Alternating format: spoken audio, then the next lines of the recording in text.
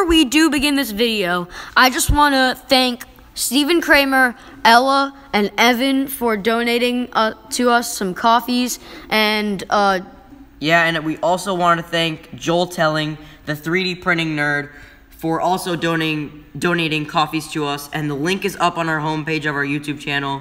And if you do decide to buy us coffee, we really thank you, and we're going to give you a shout out at the beginning of the next video. So thank you so much to the Kramers and to Joel Telling. What are we going to be doing today?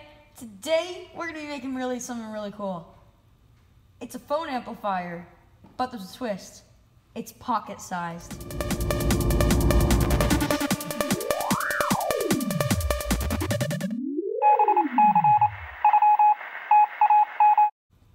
So, for the amplifier design, we're going to be designing an on-shape.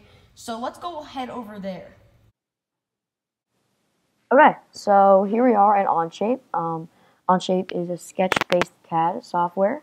It's perfectly free to make an account and use to make public documents.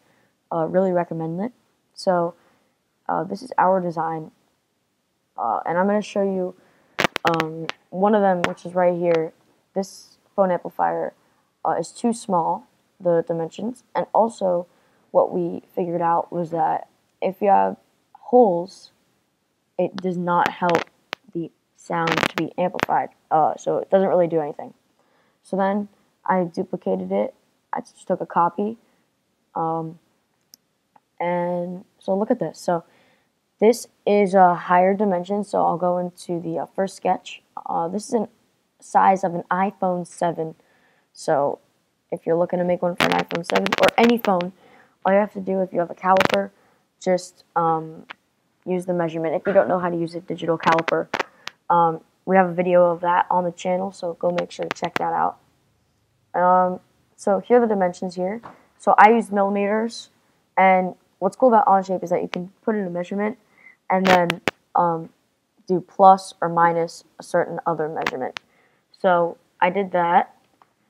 So that's the base of it. Check.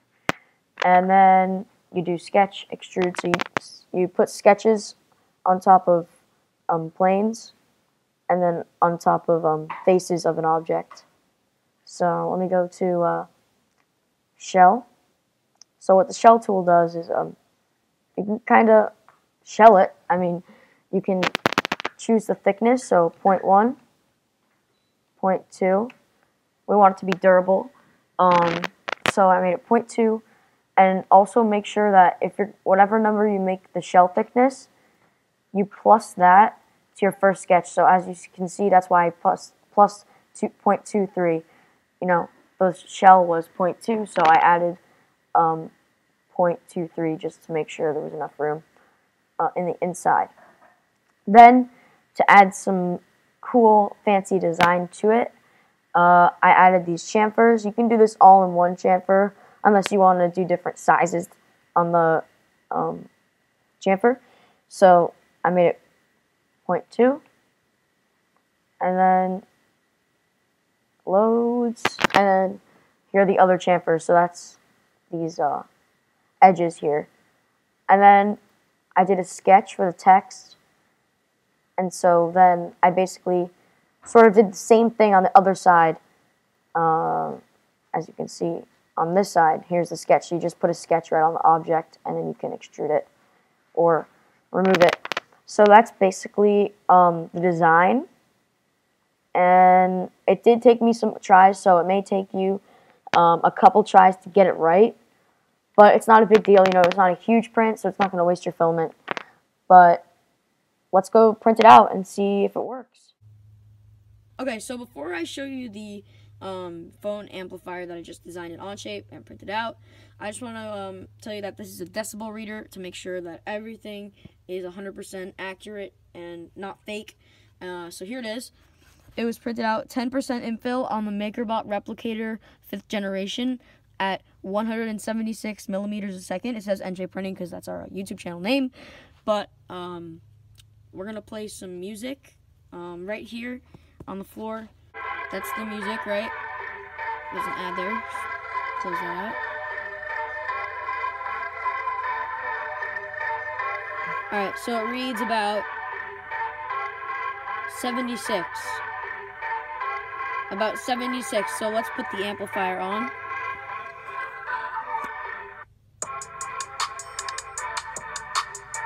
That raises it up to like 86 or 85.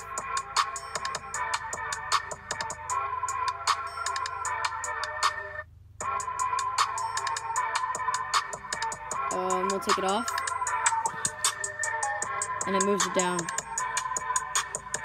So it's about 75, and then you see how it goes up. So amplifier does work. So hope you enjoyed this one. Make sure to please vote for us. We'd really like that nice DSLR Canon, pretty sure it's Canon, yeah, camera for our YouTube channel. So I'm Joshua. And I'm Noah, and we're just middle school and high school students, so, you know. We didn't do a scientific measurement here, but I think it's good enough to show you guys that our design does work, and yeah, we hope you like it. We're hoping to improve our YouTube channel with the contest prize. Thank you guys so much for watching, and see you on the channel. Alright, so the way to vote is, Noah's going to show you. Just sorry about the bad video quality. We really want to get this out really fast. So you go to Instructables.com, go to contest right over here, and then you scroll down. We entered the pocket size contest, and then you're going to scroll down to the best entry, which is of course our entry, 3D printed sound amplifier. You're just gonna, that's the pick right there. And then you're just gonna press vote, and it'll say voted. And thank you guys so much for hitting that vote button, for hitting that subscribe button, helping us win this contest, helping us improve the quality in our channel. And if you don't know how to vote and you need to log in and you don't have an account and you don't want to make an account, you can use your email just by scrolling up Google Plus, and then just hitting Google Plus. Log in with Google Plus. And then log in with Google Plus, and you should have that all under control. And please comment down below, because we are going to be putting out more videos of us doing Instructables contests. And if you like this, make sure to hit the like button and subscribe, and let us know in the comment section of ideas that we should do for these different contests. We think it's a great way to interact with you guys, and also a great way for us to win things. We'd really appreciate it if you guys voted for us, because the grand prize is a DSLR camera that we could use to up the quality on this channel, and would be really excited to get you guys better content. Thanks for watching and voting, everybody.